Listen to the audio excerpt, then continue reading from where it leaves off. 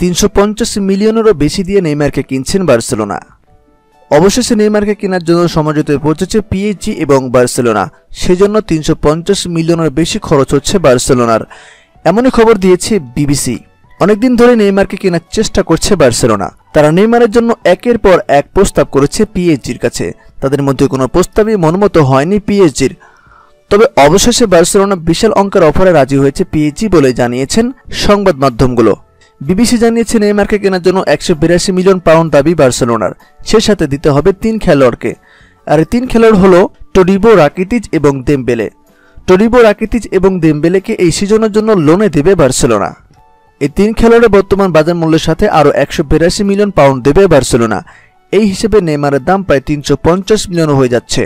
কিন্তু দুই পক্ষ রাজি হলো এখনও কোনো চুক্তি হয়নি, কেননা এই 3 খেলোয়াড়ের একজনও বার্সেলোনা ছেড়ে পিএসজিতে যেতে রাজি নয়।